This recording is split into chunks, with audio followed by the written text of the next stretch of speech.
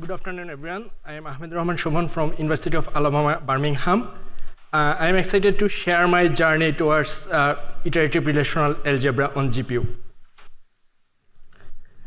First, I will give some introduction on Datalog and iterative relational algebra. Then I will explain how we design transitive closure computation using iterative relational algebra alongside our environment and results. And then I will give some direction towards our future research. So Datalog is a bottom-up logic programming language. It is a declarative language. It has been here since 1970 and become popular in 1980, but again it falls down, and during 2010 it becomes popular because it is a simple declarative language. It takes an input database, apply some rules, and it generates the output database. The rules are simple, and thus it being used in different fields such as machine learning, data mining, graph mining, detective database. And some classic problems for Datalogs are transitive closure computation, triangle counting, maximum click finding, frequent item set finding in datasets, and data mining. So as I have mentioned that Datalog rules are simple, so to compute transitive closure, we can use only these two lines. The first line is the base rule that says that if there is an edge between node x and y, there is a path between node x and y. And the second one is recursive rule.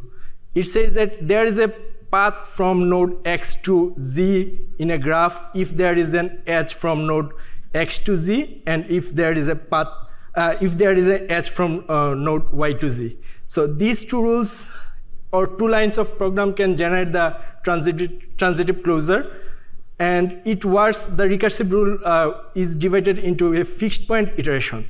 That is where it has opportunity to parallelize this extensive computation. So Datalog programs first compile down to iterative relational algebra, and it uses the common relational algebra primitives like union, projection, rename, join. So let's dive into iterative relational algebra. We already know that the common relational algebra primitives like union, Cartesian product, join, that is from mathematics, linear algebra. And for the most important, one of the most important primitives is the join operation. It is also the most complex one because in a join operation, we cannot predefine the join result size. So we need to, we can only know the lower bound and upper bound of a join result. Let's see a short example of the join operation. We have a two relation user and order where user ID is common. And to create the join results, we iterate each of the rows of these two relations and finds the common rows. Another important aspect of join operation is that it can generate duplicate tuples. That is one extensive, complex, and computationally expensive operation. And for that, we can see that on the bottom table, if we apply projection on join results, it definitely will generate duplicate tuples. So that is where we can apply parallelism. Datalog program compiles down to iterative relational algebra, and iterative relational algebra can be used in parallel environments, such as there are several modern Datalog implementations, such as Souffl'e, which is a thread parallel implementation of Datalog solver. It uses OpenMP to parallelize the relational algebra primitives. Also, there are some recent works on node parallel Datalog solvers, such as DPRA, and we target the GPU parallelism because GPU has millions of threads which can be used to do the parallel computation part. There's two main categories of parallel join algorithms: short merge join and hash join. Short merge join algorithm is suitable for small to medium-sized data sets, and hash join is suitable for large tables or relations. We find some gaps in these Datalog solvers and implementations. Even they are parallel, they don't take into account that the iterative process can create duplicates, and they only focus on optimizing operations on sequential things. So they don't care about how the results are sorted and the deduplication part. But if we generate some duplicate elements in one iteration, think about thousands of iterations. It generates a lot of duplicate tuples, and the results gets heavier and the computation gets heavier. So we tackle this challenge for iterated relational algebra algorithms, and we also find that these things, duplicate tuples and sorting, impact the algorithm performance in parallel joins. And there are also some off-the-shelf libraries for doing iterative relational algebra, such as cuDF from NVIDIA, which is a Python library. Those libraries don't allow the users to mention the underlying low-level configurations, and thus it creates memory overhead. So now I will explain how we compute transitive closure of a relation using parallel iterative relational algebra. So transitive closure is an operation where we find all the paths of a given graph. On the left side, we see the input graph G, and the edges are listed on the table below. And on the right side, we see the transitive closure T of graph G. It has each reachable path from one node to another. And on the center, we see the Datalog rules.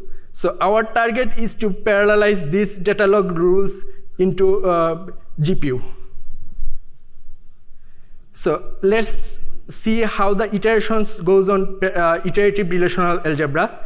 So at first, we have the input graph T, and at the first iteration, we get the paths which are one hop distance away from one another. At the second iteration, we get the paths which are two hop distance away.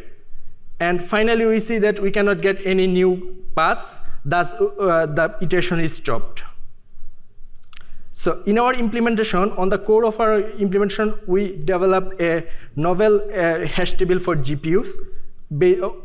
On top of that, we apply hash join algorithms, and we also take into account the sorting and deduplication part for iterative relational algebra. And then finally, we compute the transitive closure of a given graph. So let's see how we develop our hash table. We use open addressing-based approach using linear probing. So on the left side, we see the CUDA threads that has n blocks. Each block has 512 threads, and every thread is working in parallel. So in the second column, we see the key value pair. That is our input relation. And on the third column, we see the hash table, which initially is a blank hash table on the GPU memory, and it has some load factors. So if the input relation is n size, we multiply it using some load factor, and the hash table is initially blank. And at each iteration, parallelly, the threads are taking the input elements and applying Marmar3 hash and place them in the hash table. So as these are parallel operations, there could be some collision, and also they need to synchronize between themselves. So we use atomic compare and swap operation from CUDA library. And at first iteration, we see that there is no collision, and the elements are placed in the hash table as a key value pair. At the second iteration, as we are using grid stride loop, each thread is not working on only one input element. They are working on multiple input elements at each iteration. So in the second iteration, we see that the first and second thread are working on 46 and 97 elements. But here, suppose we have a collision. They are pointing out to the same position of the hash table. And we resolve this issue using linear probing. We use linear probing because we know that GPU architecture is 1D, basically. So linear probing is a suitable option for GPU. And thus, we place all the elements in our hash table. So to perform the hash join, at first we create a static hash table of the input relation, and we perform the join with the input relation. As I have already mentioned that we cannot predefine the output size of a join result. Thus, we need a two-pass approach. At first pass, we calculate the join result, join size, and use some prefix sum algorithm to generate the offset array. And at second pass, we actually insert the join results into the join result table. But here, as we can implement the low-level operations in CUDA, we merge the projection with the join operation. Thus, we optimize our computation. And finally, we handle the duplicated rows using sort and unique technique in from Thrush library. Thus, in each iteration, the results are already deduplicated unique pairs. To compute the transitive closure from the previous example, this is a iterative process, and it shows one iteration. We join the static hash table with the reverse selection and gets the new paths or new facts in tnew table, and we union this tnew with the existing table T, and then we apply deduplication using merge and unique technique. That is, two sorted array can be merged together to get the unique elements, which is the final relation T. This process continues until there is no new paths are found. We used Theta GPU from Argonne National Lab. We used single GPU architecture, NVIDIA A100 GPU, to implement our algorithm, and we use CUDA for GPU programming, and we compare our result with Souffl'e and CUDF. CUDF is a package from NVIDIA, and Souffl'e is the thread parallel datalog state-of-the-art datalog solver. And for datasets, we use snap datasets, switch spot matrix collection, and road network real dataset collection. At first, I like to show the performance of our hash table. Our hash table can insert 400 million keys per second for random synthetic graph. For string graph, we get this number as big as 4 billion. And we also varied the load factors to get the most memory optimized version. And this graph shows the one single hash join performance comparison for our implementation and CUDF from NVIDIA. The X rows shows the dataset, S represent synthetic graph, and R represent random graph. Y-axis shows the execution time in log scale. Here we can see that we beat CUDF in each, for each type of datasets. We even get 20 times speed up for random for synthetic graph.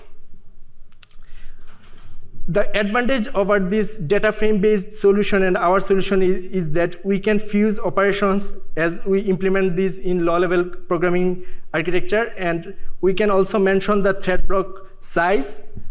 We can manage the memory in data frame-based implementation. We cannot say which memory. CUDA has several memory scheme like pinned memory, unified memory model.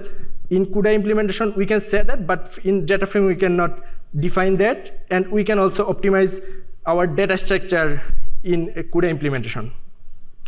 This graph shows that we compared the different CUDA memory schemes for TC computation, and we find that pinned memory shows better performance than the unified memory model. But unified memory model can allocate larger graphs than pinned memory. This is our final result, which compares our implementation, which is CUDA implementation, and with Souffl'e and CUDF.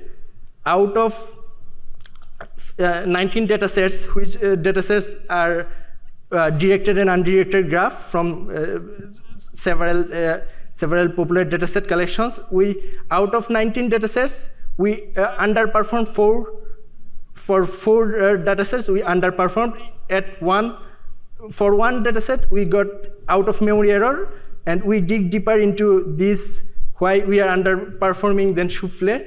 But most of the time, we outperform Souffl'e for 3 times and CUDF around 10 times. Hypothesis is that we underperformed than Souffl'e, where we cannot utilize GPU memory much because the communication cost overhead adds the computation overhead. And also, as we have implemented this in a single GPU architecture, sometimes if the one iteration gets larger, then we get out of memory error. Then we break down our implementation for each iteration, and for the beginning iterations, there are much less work. And during the middle operations, the join size gets bigger, and the operations are also getting bigger. So I like to summarize our contributions. We introduced a high-performance GPU hash table for iterative relational algebra. We optimized the operations, basically fused the join and projection operation. We overcome the deduplication challenge of the existing literature. And we also provide an efficient GPU memory management system that uses pinned memory and also clear the intermediate memory results. Our limitation is that our implementation is targeting only one GPU, and for that we get memory overflow error for larger graphs. And we are also using open addressing based hash table, which also creates some memory overhead. In future, we like to develop a multi-node, multi-GPU based solution for Datalog backend. We like to compare other different parallel programming models like heap, SQL, and also OpenMP parallel. We like to extend the state-of-the-art CPU, multi-node CPU-based solution for Datalog like slog to leverage the GPU-based solutions. And this is the GitHub link for our project. Thank you. Thanks, everyone.